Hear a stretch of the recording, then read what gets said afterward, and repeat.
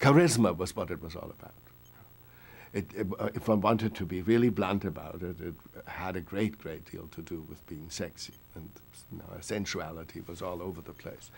That the people who became important were very often the people who looked dramatic on a podium, who knew how to grab hold of a mic in a meeting, and they paced up and down, and boy, they had the audience. And that's what it was all about.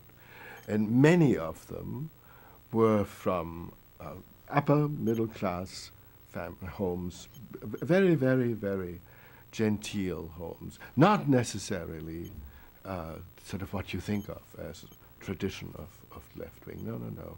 I mean, any number. I don't know now whether you want me to give examples. I could. I mean, let's say my good friend Alan Haber, with whom I'm still very close,